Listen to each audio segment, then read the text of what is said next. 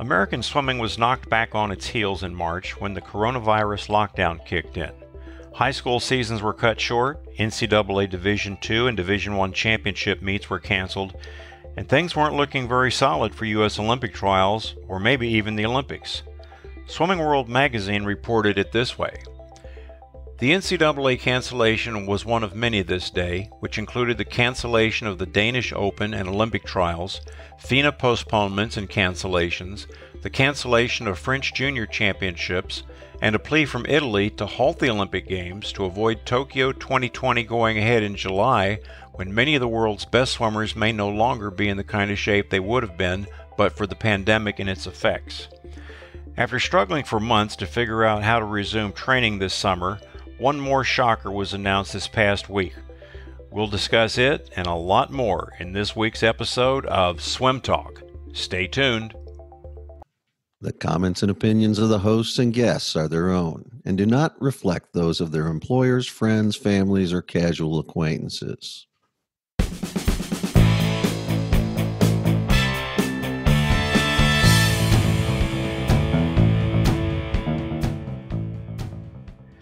Hello and welcome to Swim Talk A2B, everything you need to know about swimming from A to B and anything else we want to talk about. I'm Dana Abbott, the A, and joining us from Bay City, Texas, is the show's co-host, Bob Button, who is the B in A2B. Bob, how's it going today? Never better.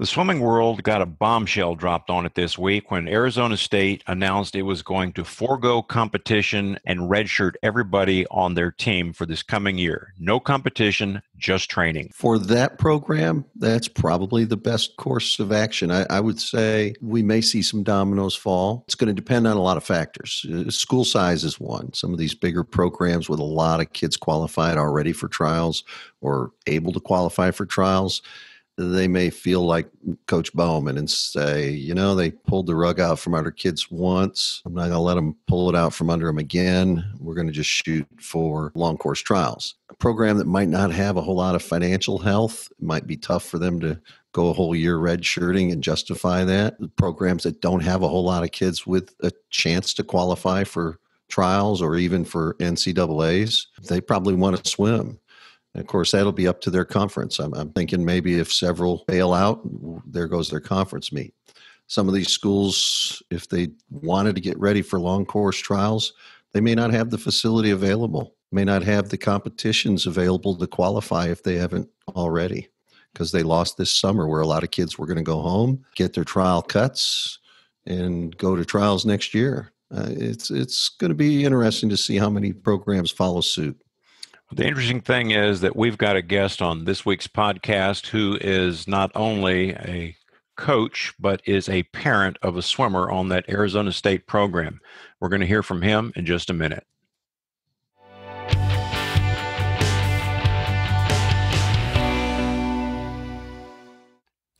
Our guest on this episode of Swim Talk is past president of the Texas Interscholastic Swimming Coaches Association, a two-time Texas State High School Swimming Coach of the Year, and comes from one of the most storied swimming families in Texas. Patrick Henry spent 4 years as head coach at Burnett High School, 10 years at Grapevine Colleyville, 7 years at Coppell, and last year retired after 5 years as head coach at Belton High School. We'll hear some stories and news from Coach Patrick Henry right after this. Stay tuned.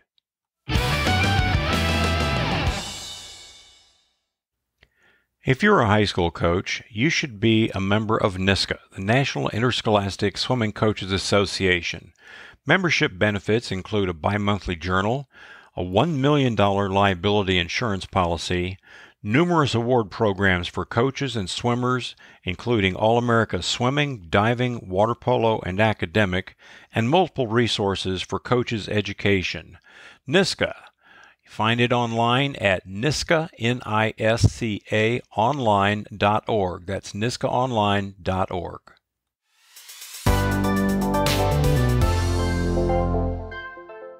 Bob Button is joining us today with a special guest. Today we're talking with Patrick Henry. Thanks for joining us today, Coach Henry. Coach Button, Coach Abbott.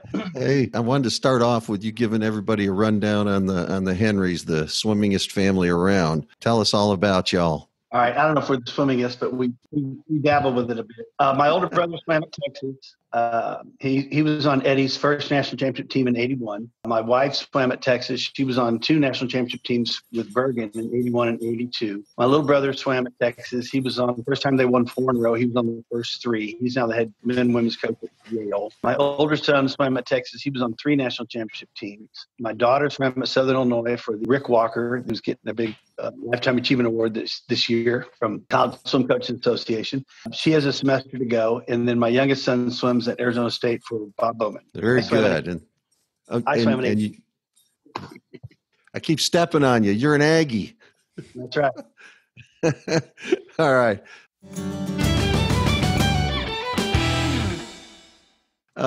Hey, speaking of Noah, out at Arizona State, ASU dropped a bombshell on the swimming world yesterday. I wonder if you could tell us what you can about that. Yeah, it was kind of different. We did not see this coming. We got notification that all the parents and swimmers were invited to a big Zoom meeting with Bob and Rachel and some of the administration. Bob just came right out and said it. Here's what we're.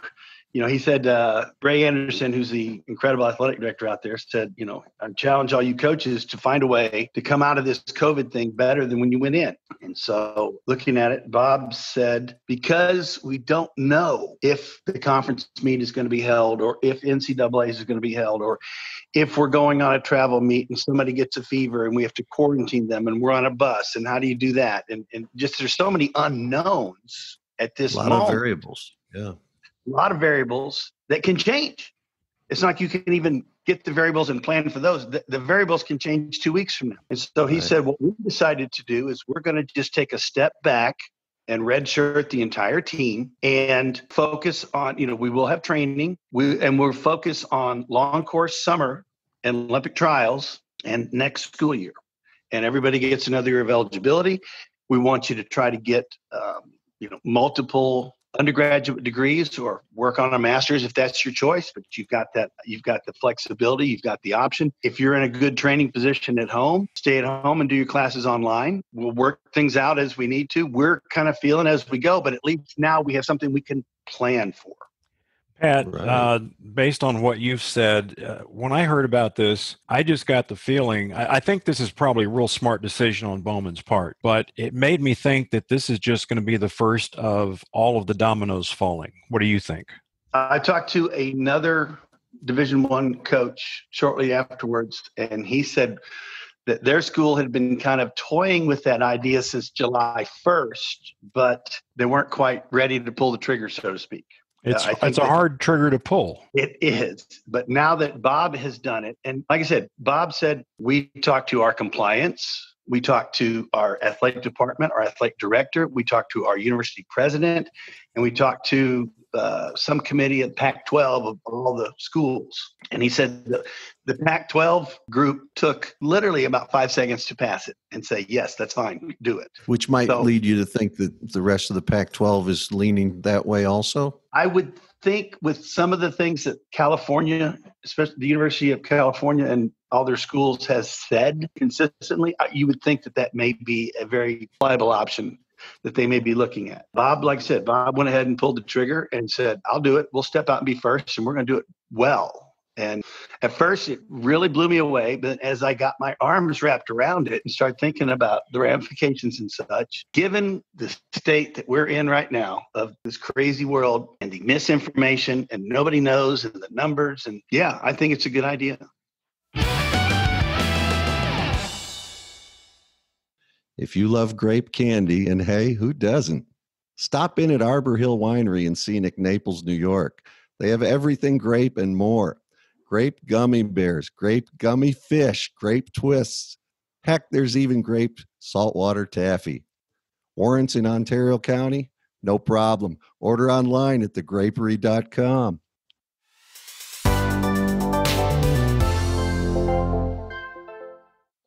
It's amazing that when I think about ASU and you think about years ago when athletic director Lisa Love wanted to drop the sport, how Yes. far you've come to where we could take a year redshirting the whole team and still be a solid, strong program. I'm just amazed at what they've done out at ASU to not only keep the program alive, but to strengthen it so much. They really have done a good job of recruiting well, and the support from Ray Anderson is phenomenal. What this basically is going to do is that the next year, they're basically going to have 5 classes. That was my next question, because when NCAA's was canceled this spring, and they were talking about, what can we do for these seniors? Can we give them an extra year of eligibility? And then the question that followed that was, okay, well, if you do that, and then you've got an incoming class, you've got 5 classes.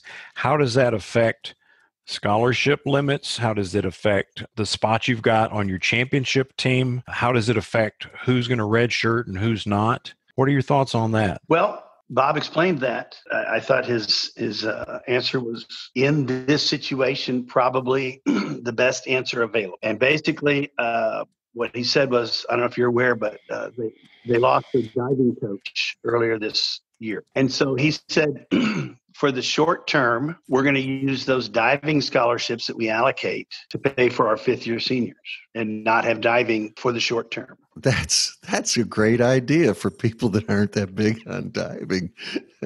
That's really thinking outside the box. That's not going to help someone like Texas, though, that depends on its divers. No, absolutely not. Not everybody can do it. But Arizona State was in the unique position of the way the numbers played out, that it works out. Now, the reality of it is Arizona State has 2 senior guys this year. So it's not like it's a huge class. Okay. Now, where it's going to be more of a factor is next year, Noah's class, because that is a very large class and a lot of scholarship money allocated for that, more than could be made up just with the diving, I would think. And on that, what his reply was basically, when they get to the 5th year, we will look at it and it will be allocated based on performances and such. And you may not get the entire scholarship that you've gotten up till now, but you'll get, you will be on scholarship and you will get your 5th year. I'm going to move on a little bit. That's good info. Bowman's one of the coaches that I'm thinking of here. Coaches are coming out against early specialization. Folks are learning that being sports-specific athlete at a young age isn't such a great thing. Give us your take, both as a parent and a coach, on that. Well, as a parent, I come from a somewhat of an athletic family. My dad played basketball at A&M. I had an uncle who played football at Texas A&M, and then played in the NFL for a while. And so we've just always fairly been athletic as part of what we do. We did multiple sports. I'm one of 7 children, 10 years between the oldest and the youngest. And we did all sorts of different sports. But my older brother and I kept getting hurt playing football. I had a hip injury. He broke his arm. And so there was a group that was starting, and this is out in Goche, Mississippi. Dana, you know where I'm talking about. We were going to talk about that later, but go ahead. And, at the country club there, they were starting a swim team. And my mom said, you know what? We're joining. That way I bring everybody, I drop them off, and I pick them up, and I'm not running all over a taxi service, all over dropping someone off at baseball, someone off at softball, somebody off at soccer. I'm doing one and back. And we swam for Chris Wainwright, and that's how we started. And we were not very good, but it was a start. And so we had done multiple sports, and we're good at multiple sports, basketball and football. But the way it worked out for our family and health-wise, we all gravitated towards swimming. Now, as Eddie Reese will tell you, you don't pick swimming picks you. You've got to have the mindset to be a swimmer. You can't just want to be a swimmer. You have to live it. And we bought into it. 4 of us ended up swimming in college at either A&M or Texas. I had a younger sister who swam with me at A&M. And so swimming's been very good to us. So as a parent, I believe in putting the kids in multiple sports and letting them choose what they want to do. We put our kids in multiple sports, and they all came up at one point or another and said, can I just swim? I wasn't going to say no. So, but they did try baseball, softball. We never did soccer, basketball. We never did football. Actually, no, we did flag football. We never did contact football. But of all the things they tried, they liked swimming the best. And so they all stuck with it, and they all became state qualifiers in high school and Division I scholarship athletes. And it's been real good for us.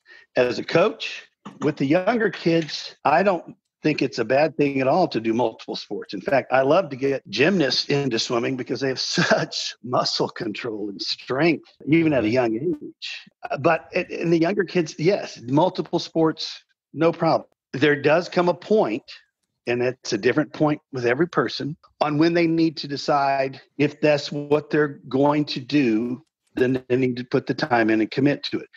You guys know as well as I do, if you look at the top swimmers at high school state in Texas, which is fast, I would dare to say, yes, there have been some exceptions of some non-club swimmers who have scored and done well, but the majority of the people who score points, big points, and win and do different things swim both club and high school. And it's an aerobic sport. It's an aerobic sport, and there's no substitute for time in the water. Absolutely. And now Noah was one of the later additions to swim only, wasn't he? He wasn't all that interested in it when you were up in Grapevine, was he? Funny story about Noah.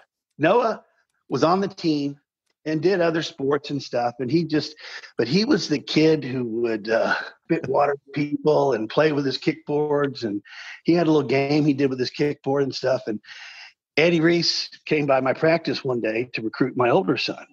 And Noah's in the water, and I got probably 80 kids in the water. And I got Hayden in lane one, and Eddie's watching him swim, and I'm giving him a tough set, and he's tearing it up, and Eddie's going up. His underwaters are great. He's technically oriented. It's perfect. And he goes, but I got one question for you. He'd been there for about an hour. And I said, okay, Ed, what? He goes, who's that kid right over there? I said, Eddie, out of 80 kids I've got in the water, you just picked out my other son. And he turns to me and he says, you know he's going to be great. I said, Eddie, he's a beastie swimmer right now. And look at him. He plays around. He goes, yeah, look at him. He plays around kicking underwater faster than anybody on your team, and he's just playing. Look at his breath.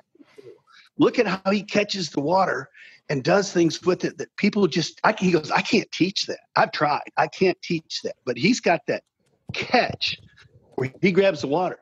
He's not fast today, but he's going to be. And so I went to Noah, and I said, okay, Noah, you're a BC swimmer. You're killing. I said, I'm the head coach. I go to A meets with Hayden. I go to double B meets with Savannah. And I don't have to go to BC meets, but I go because you go to BC meets. I said, I don't believe in paying swimmers, but I'll give you $10 if you make double B times. Double B meet, and he makes or goes to BC meet, makes all double B times. I said, great. And then he goes to his first double B meet, and he makes all A times. I said, well, that's great. And he goes to his first A meet, and it was the Bill Nixon big prelims finals meet in Rockwall. He makes top 8 in the 50 fly. And I'm like, no, that's great. You made top 8. He goes, well, wasn't I supposed to? And I go, yeah, you're supposed to. It's fine. And he didn't know the leaps. He went from BC to double B to A to scoring to tags to setting state records and winning tags to making sectionals to going to sectionals to making his junior cuts. He went to his first juniors. This is his first juniors in the first day. He doesn't have an event. So I said, well, it's time trial the 200 fly. I said, I want you to go out. It's long course. I said, I want you to go out slow, smooth, build the second 50, go for it on the third 50 and keep your hips up and kick, get it home. And he goes out and he just stinks. And he gets out and he goes, I don't do this strategy stuff very well at all. I just Okay. Tomorrow you're swimming the 200 backstroke. You're in heat 1 with 2 other people. Go out and get in the lead and don't let anybody pass you. Oh, I can do that. That sounds like button strategy. So he goes out and he wins it and goes his best time. Now he's feeling good. So the next day he's up for the 100 fly. And I said, okay, you know the strategy. go out and get in the lead and don't let anybody pass you. So he goes out and wins his heat big and throws down a 54, something ridiculous, not far from Olympic trial cuts, and ends up making the bonus heat. And I said, okay, we're going to go back to the hotel. When we come back, we're going to be here early. You're going to be one of the first ones to get in. You're going to get a good warm-up in before the pool gets crowded. You're going to get out. You're going to wait until they do dives. You're going to get back in. We're going to do a couple of dives. At this time, I'll meet you at the warm-up pool. We'll get into our warm-up, relax, listen to the cadence of the starter, get your game on, and let's get out there and have some fun. So I'm walking to the warm-up pool, and I see him walking, and he's kind of grinning. And I go, what's going on? He goes, I forgot my suit at the hotel. That's not a problem. Go put your backup suit on. Well, I forgot that one at the hotel, too. I said, then that's not a backup suit. That's a hotel suit. We're in San Antonio, and I look at the highway, and it's bumper to bumper traffic. And I said, okay, look, borrow a suit from somebody. Warm yourself up and get behind blocks and do not miss your event. Because if you miss your event, you're out of the meet. I may be here. I mean, I'm going to jump in my truck. I'm going to run to the hotel. I'm going to get your suit. I'm going to be back here. Good luck. So I run to the hotel, get back. He's behind the blocks. He's got a borrowed suit on. He's okay. And I said, he's got about 2-3 heats before he swims. And I said, let's not stress it with this suit. You got a suit on. We'll just go with that. Because I hate for you to try to get this one on and rip it. These suits are hard. They take time. He said, okay, that's fine. That's fine. So he gets up there and swims, and he misses the Olympic trial cut by 1/100th of a second. Oh. I'm like, oh. So next day he's got the backstroke again. He's in like deep 5, lane 1, does the same strategy, makes a bonus cut. This time we could do everything the same, but he's got his suit with him, wins the console heat, makes his trial cut. All right. We got to dinner afterwards, and he goes, I didn't have all that suit drama yesterday. I bet I could have made that fly cut. He did a lot of other sports, but when he decided to get serious about his swimming, he had been in the team enough. He had a strong foundation. His underwater kicking was phenomenal. His breath control was great. And so we just played that card and used that to his advantage, and he literally didn't know he wasn't supposed to. Yeah, he had a feel for the water and had a little bit of aerobic background, enough to get through, and then you really can put the hammer down when he says he's committed.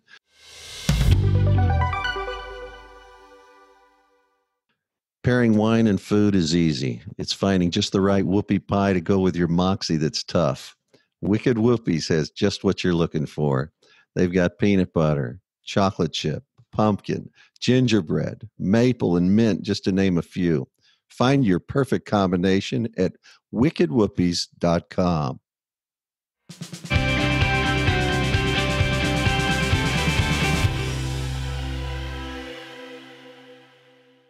Okay, we're back after that short break. Bob, what's our next question for Patrick? Well, I know Patrick retired recently, and I want him to talk to us about his newest venture. It's kind of a coach finder business, but it's more than that, right? Well, yes, it is. It's funny because I've been thinking about this for a while. Actually, believe it or not, I did a test run with you, Coach Button, back up in the Grapevine days. And what it is when a team in general loses a coach, whether it be through injury, retirement, taking another job, safe sport, whatever, they're in a bind. And you can't just stick a body in there. You have to have a certified USA member, blah, blah, blah, all background checks, all the courses, the first aid, CPR, coach safety training, everything taken care of. And just to do that starting at zero takes a couple of weeks. And so I found myself shorthanded in Grapevine, and you were not coaching club at the time. And I reached out to you, and you came up and were a temporary coach with me for a while. Yep. Did a little coach at a practice and a meet. I got thinking about that and kind of expanded that a bit to where I have a bunch of coaches with 30 plus years experience who can come in on short notice and be a temporary coach somewhere, so a club can keep keep practices running, keep everything going legally, and while the board of directors or whoever the governing body of that, the hiring body is, can put together an interview process and select a good coach. It kind of gives them breathing room in order to hire a good coach, not just the first certified coach who walks in off the deck.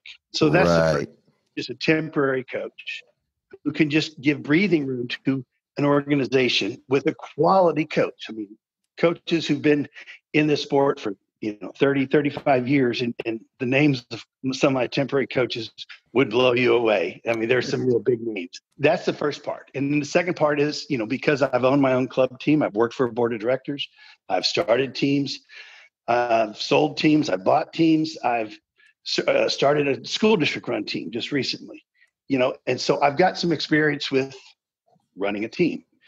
So we can get, some consulting on group organization, move ups, fundraising, getting more kids in the water, all sorts of different activities. I can list if they want some consulting, I can come in and meet them on that. The third part is basically the headhunter part. I've got a database I've been working on. I'm partnering with the International Swimming Coaches Association, and they've helped me a lot with this. And we have a big people, you kind of send them a link and they fill this form out in this questionnaire, and they send it back and you go into the database so that when teams call and need a coach with these experiences or this much time, coached to this level, whatever they want, left-handed, right-handed, whatever absolutely they want, I can narrow it down and send them 2 or 3 people and have them choose which one of them that they want to hire. It helps with the screening process. One of the people I'm working with, it's a female coach, and she said, I hate having to hire a coach because I get underqualified people or a bunch of foreigners or a bunch of just weirdos, and I got may not be able to get a visa or may not be able to get their coaching credentials, things like that. And I got to sort through it all before I can even interview anybody. And I said, well, let me sort through them and I'll send you quality candidates. And they were like, that's a no-brainer. I go, well, that's what I do. And then we're also doing what we're going to be implementing is it's like a newsletter / insurance. It's a monthly newsletter designed towards educating board members on swimming, on nonprofit organizations, on running a club. Because a lot of the people on the boards are good people. Their kids swim. They don't know that much about swimming, but they're maybe good business people. This helps educate them on swimming stuff so that what I found a lot of times with boards is that every decision and every vote they make is based on, well, how's that going to affect my kid? Right, my 10 and under, right. And they've got to be able to get beyond that. And so that is the newsletter part. And then if they need our services, whatever they've paid in for the previous 12 months minus $100 is a credit towards our services. They get priority status with us and move to the front of the line. So they can do this. They pay a nominal monthly fee. They get this. It helps educate their board. And if they need us, boom, we're right there, Johnny on the spot. They're at the front of the line. Let's go. I like the educating the board part. Makes you think of the local school district where somebody runs for school board, gets on the school board, and has no idea what a school board does until they train them. And they do have to train a lot. These people on local school boards go through all that stuff. Again, not just how this is going to affect my child. It's going to be everybody's child. That's good. That's real good. How is the business progressing? Well, it was really doing well Until I was about to sign my first contract for a headhunter position. And that was going to be on a Tuesday, and Monday the world stopped and it kind of fell apart. And so for a couple of weeks, I was a little bit bummed. And then I started seeing all these coaches who were being laid off and furloughed and whatever else you want to call it, and started contacting some of them, getting them in my database and saying, hey, when this thing turns, let me help you. Because also another part of what we do is I can go in and negotiate contracts for you. I decided I needed more experience with that. So I took a online certification course on contract mastery from the Harvard Business School, and got certified from them on contract mastery, just working on their negotiations and different strategies on negotiations. And it's actually been a very, very eye-opening class, and it was a lot of fun. Good deal. Hey, now we hear this all the time. Here comes a cliche. Now more than ever. All right. Now more than ever. Okay. We get into this virus, this pandemic, and it's stressing people, especially in our sport. We're control freaks. Quite a few of us are, and we don't have control. So here's a not so fun topic, but we should address it. Over the years, all three of us have known several coaches who took their own lives. We're not mental health experts, and we don't pretend to be, but there's got to be something we can do for coaches that are in distress. Any ideas?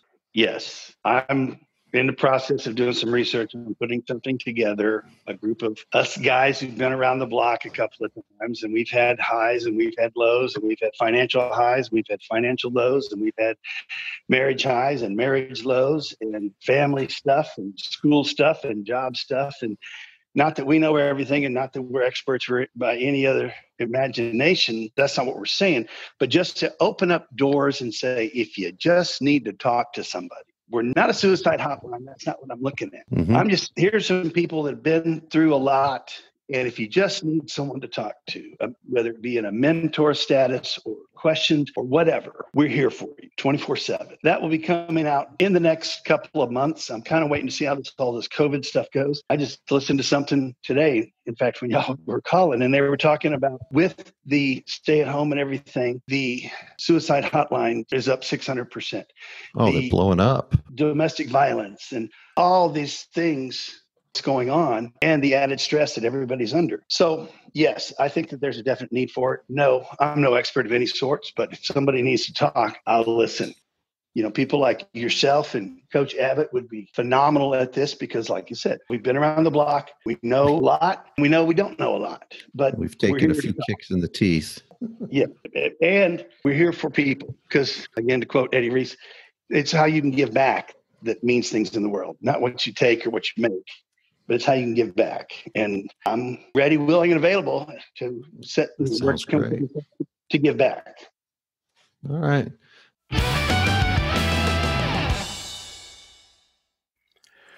For more than 50 years, 7-time USA Olympic coach Eddie Reese has mentored college men in life and swimming, resulting in 14 NCAA team titles at the University of Texas and 39 Olympic gold medals. His life and his coaching experience is summarized in an excellent fashion in the new book, Eddie Reese, Coaching Swimming, Teaching Life, by authors Chuck Warner and Dana Abbott. Bill Sweetenham, Australian Olympic coach, says, Eddie Reese, no person a better coach and no coach a better person. This book says it all. A masterclass from a true genius in our sporting world.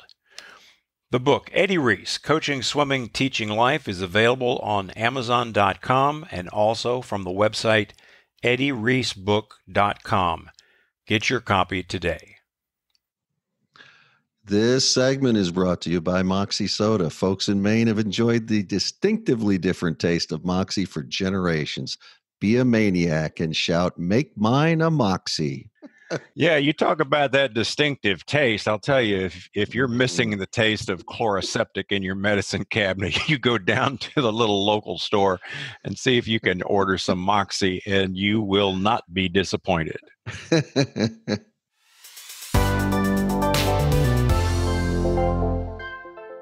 Okay, Dana, I'm going to throw one more thing in here at Pat, and then I'll let you go. Do you have any favorite sets or drills you want to share with us? Anything that's a real go-to that you like? Yeah, only a dozen or 20 or so. I've been working a lot, especially with Noah. I actually learned a lot from Noah on underwater kicking and technical stuff along those lines. And I've really got some drills. And we were starting with our novice kids and teaching them that that's okay to kick underwater and putting fins on them a lot and doing a lot of stuff with fins. But I jotted a couple down. We do vertical kicking with fins, 10 seconds on, 20 seconds off. And you can do that every 30 seconds for 5-10 minutes, whatever. For 10 seconds, they kick vertical dolphin kick as fast as they can and count the kicks and try to get 30 kicks in 10 seconds. And that's with or without fins. That's a lot to get. Okay, that's moving. Any weight? Any? No, because I focus on right now. I'm looking at tempo. The tempo is what I'm after right now, not necessarily strength. Then we'll get a tempo trainer and put it in their caps, set it somewhere between 40 and 45, and when they kick off the wall, that's the rate. The beep, beep, beep, beep that we want them kicking at. So they get that feel in their head. They swim stats sometimes with that in their head. God, there's so much stuff to do. Belugas, where they go underwater as fast as they can, streamline. And then at about mid-pool, They take a huge breaststroke pull as they're aiming up towards the surface and see how far and high they can shoot themselves out of the water, and then come down and then just do a skull drill into the wall. We call those belugas, and just see how high they can get up out of the water. And they start getting fancy and they start playing. And when they start playing, they start learning more. But they'll do they'll do belugas with a twist. Twist, right. With just goofy different things that they start adding on, and we go with it. We do a thing called fried eggs, which are fast 25s, but you do a flip turn in the middle of the pool and come back to a finish. And you do a flip turn with no wall. It's fried eggs because it's like a fried egg. You flip it halfway through. But anyway, we don't do a lot of straight butterfly. We do what I call cinco de flyo, where they'll go 5 perfect strokes off the wall and then freestyle into the wall. 5 perfect strokes off the wall, freestyle into the wall. We call it cinco de flyo because it teaches them, if they're always doing fly exactly right, the bad fly becomes extinct. Now, there are times that they'll go 25s or whole 50s, but for a lot of sets, we'll do sets, and they're doing, give me 5 perfect strokes and 2 breaths, no more than 2 breaths, and then freestyle into the wall. We do some stuff we call DOD, Day of the Dolphin.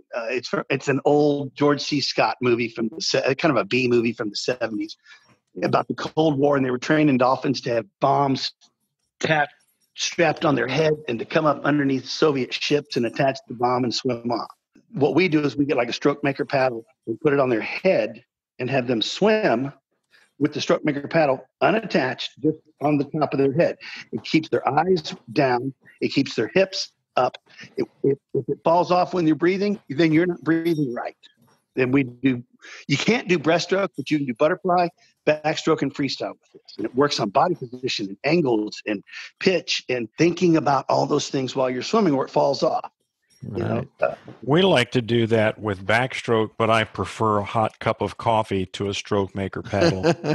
We'll do some sets where we'll go, I call it cinco alo being all cinco fly, all fly. Cinco fly, all fly. So cinco alo is what we do on those. We do an A&M drill. We learned from Steve Bolton, where you put a paddle on your right hand and a fin on your left foot and swim sets that way, and then switch halfway through. Right.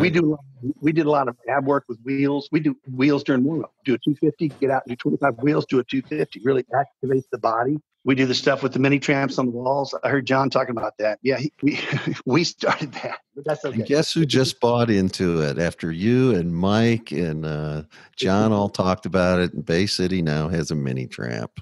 It really does work. They get out of the water, they dive in, they swim to half pool, they do a surface dive. You have to teach them how to do a surface dive. They don't teach that Red Cross anymore.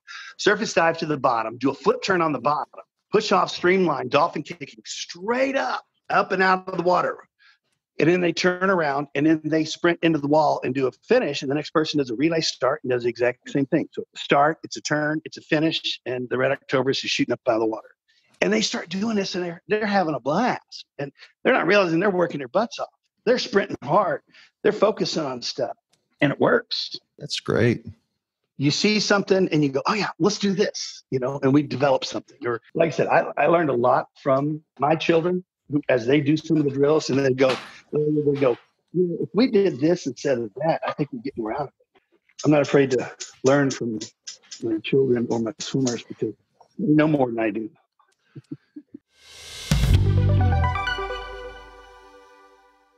Pat, you want to give us the name of your new service that listeners could check in? I don't have a website just yet. We're working on one, but the name of the business is swimcoachstaffingsolutions, and they can reach me at our email, which is swimcoachstaffingsolutions@yahoo.com. We'll try to add that to the YouTube. We'll put it on the description below so they can find that. That sounds great. I think that is something that's been needed for a long time, and I commend you for it. Well, thank you. And I'm having fun with it. My job is I get on the internet and I contact a couple of people and talk to some teams, and I talk to people like you guys and other coaches, friend of mine. And that's one of my job is. It's just connecting the dots and finding out who's looking for something and what they're looking for and what I can help them with. And it's so involved in swimming. And so all the contacts and all the people I've met over the decades, 37 years I've been doing this, I'm now able to use to give back. Again, it's about giving back and helping coaches find teams and teams find coaches. Because it used to be, they put out an ad in ASCA or USA Swimming and hope the right coach sees it. This is a little more proactive rather than reactive. It's got some real merit to it, and we're having fun with it. Appreciate you, Pat, because we just gave you almost no notice about this, and you came on, and appreciate you spending this much time with us today. Thanks again. No, anytime. We'll talk to y'all. Let's go fishing. There we go. All right. And that's a wrap.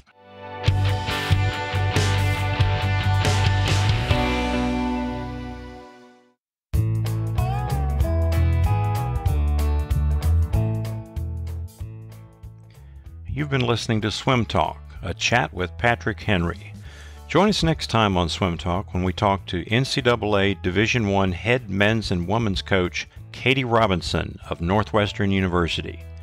Thanks for dropping by. Don't forget to subscribe to our YouTube channel, Swim Talk A2B.